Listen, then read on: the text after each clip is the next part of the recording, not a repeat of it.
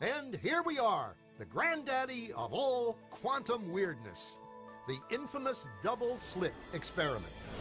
To understand this experiment, we first need to see how particles, or little balls of matter, act. If we randomly shoot a small object, say a marble, at the screen, we see a pattern on the back wall where they went through the slit and hit. Now, if we add a second slit, we would expect to see a second band duplicated to the right. Now, let's look at waves. The waves hit the slit and radiate out, striking the back wall with the most intensity directly in line with the slit. The line of brightness on the back screen shows that intensity. This is similar to the line the marbles make. But when we add the second slit, something different happens. If the top of one wave meets the bottom of another wave, they cancel each other out. So now there is an interference pattern on the back wall.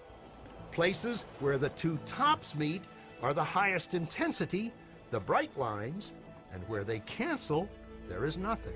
So, when we throw things, that is, matter, through two slits, we get this, two bands of hits.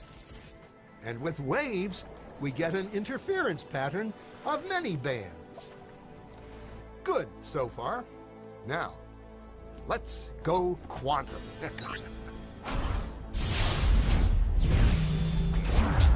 An electron is a tiny, tiny bit of matter, like a tiny marble.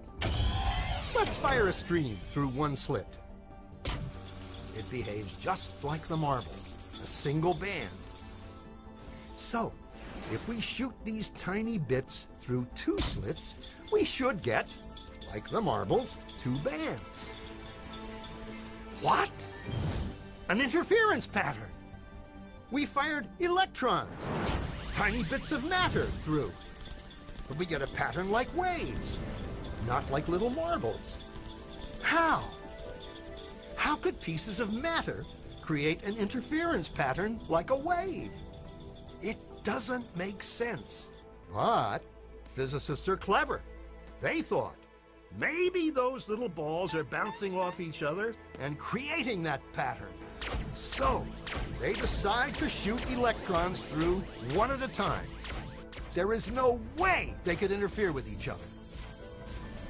But after an hour of this, the same interference pattern is seen to emerge. The conclusion is inescapable. The single electron leaves as a particle, becomes a wave of potentials, goes through both slits, and interferes with itself to hit the wall like a particle. But mathematically, it's even stranger. It goes through both slits, and it goes through neither. And it goes through just one, and it goes through just the other. All of these possibilities are in superposition with each other. But physicists were completely baffled by this. So they decided to peek and see which slit it actually goes through. They put a measuring device by one slit to see which one it went through and let it fly. But the quantum world is far more mysterious than they could have imagined. When they observed, the electron went back to behaving like a little marble. It produced a pattern of two bands, not an interference pattern of many.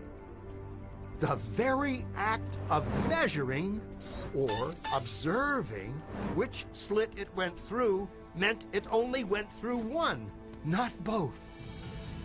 The electron decided to act differently, as though it was aware it was being watched.